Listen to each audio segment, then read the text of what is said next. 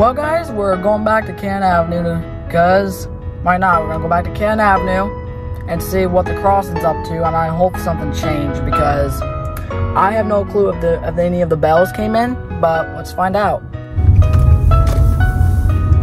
Okay, so we're getting close, and if you look closely, I can see one of the old crossing lights down there, the safe transit cadescent lights down there. Don't see the old gate arms. I'm pretty sure they took those down. I'll show you when we get close. Yeah, you can probably see down there where the white intermodal thing is. That's where the old incandescent lights are. Oh, look at that! We have some new crossings right there. Oh, there the bells are in. What looks like we have is the E-bells. I gotta get out and look. New crossing signals have been up. I gotta show this to Kingston. That's a big gate. 2 E-bells, that's nice. But I'm not really an E-bell person. There's the guy right there. See right there? Can I get out and look?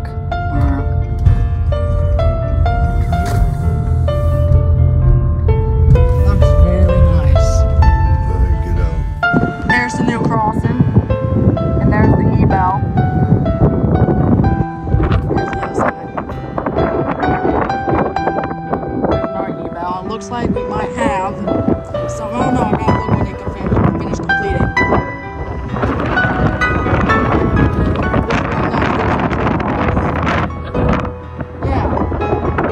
Yeah, there's the crossing down there, so looks very nice. I'm so really happy. When does this get completed? I'm talking my video. And we have a nice orange light on the control box. So once it completes, Father, then we can see the Tire Twins go by it. The Pennsylvania Northeastern. Gotta show this to Kingston. Well, guys, sorry if I look like a pimple face because I have so many pimples. I just want to say they look like it's almost done, right? So, yeah. So once it's complete, I'll come back and look at the new signals, and maybe I can catch one of the Pennsylvania Northeastern trains. So yeah. Thank you guys for watching, and I'll see you guys next time. Peace.